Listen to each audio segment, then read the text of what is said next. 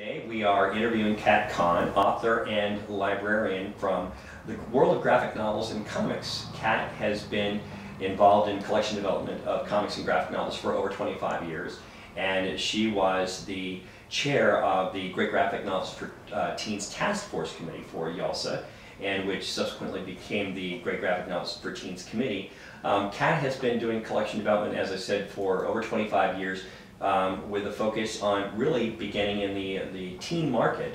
And now this career path has led her to working as an author for H.W. Wilson, doing a book about graphic novel collection development and research. Now, Kat, can you tell us a little bit about H.W. Wilson and your involvement with them? Well, H.W. Wilson is a reference publisher. They've been around for over 100 years.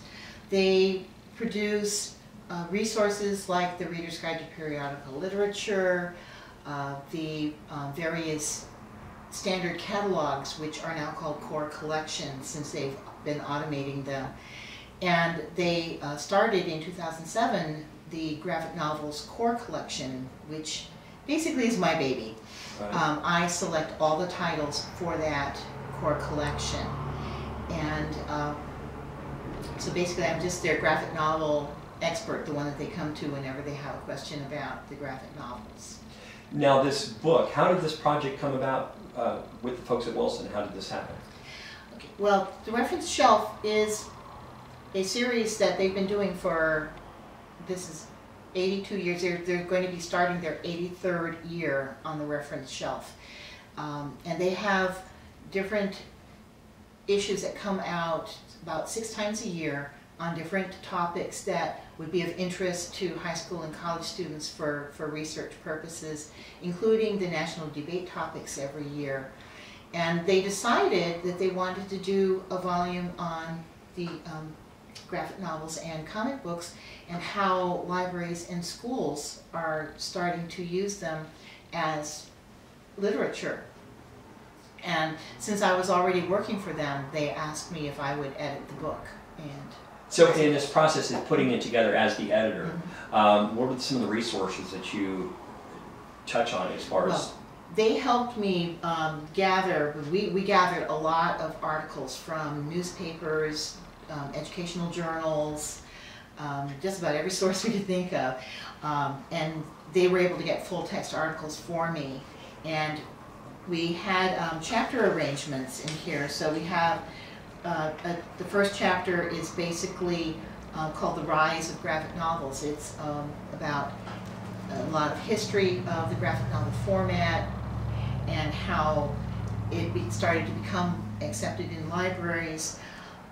Then how graphic novels have become serious literature, uses of graphic novels in the classroom, the roles of librarians, and then the last chapter was a fun one for me because I was able to find articles that were basically interviews with some outstanding comic book writers and artists. And the resources that they go to for the articles, they run the gamut from trade publications, industry trade publications, to newspapers like the Washington Post. Right. We have articles that come from the School Library Journal, the Council Chronicle, the let's see, we've got the Houston Chronicle, we've got San Diego Union Tribune, even the Monterey County Weekly is in here. And a few web sources. One of the interviews was from Tom Spurgeon's Comics Reporter, which is an online blog which won an Eisner Award this past year for outstanding journalism.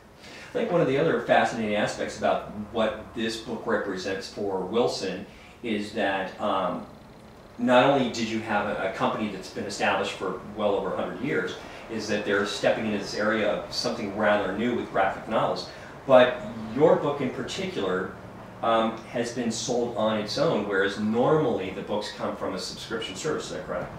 Yes, they even put a different price point on it, which amazed me. The Reference Shelf volumes generally run $50 a piece, and this book is $35. And you can buy it separate from that? Yes. Okay. I found it on, I know that it's being sold through Amazon, and BroadArt has it listed as well. Who are the librarians or teachers who would benefit from this book?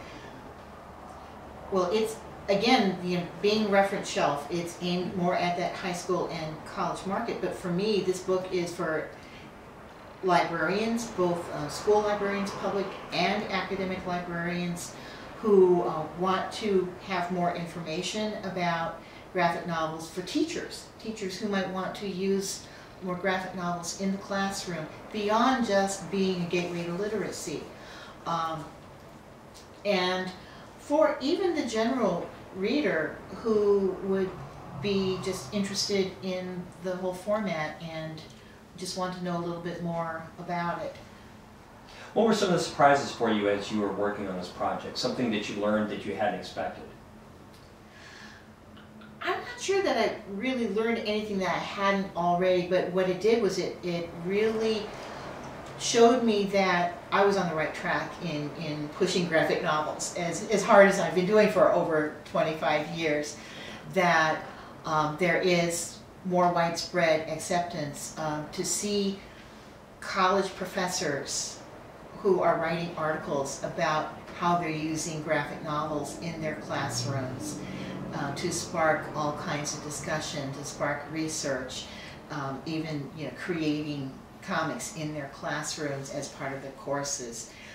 So it wasn't so much a surprise as vindication and confirmation of what I've been talking about to people. Do they want you to do another book yet? I don't know, they just want me to keep adding more titles to the graphic novels core collection. Right, right. Okay, well, thank you, Kat. We've been talking again with Kat Kan, a graphic novel specialist from the library market for well over 25 years. You can find out more about Kat and this book, and also a lot of the content that Kat has developed for BroadArt Company when you go to broadart.com and follow the links through from the books division to their graphic novels page. Thank you, Kat. Thank you.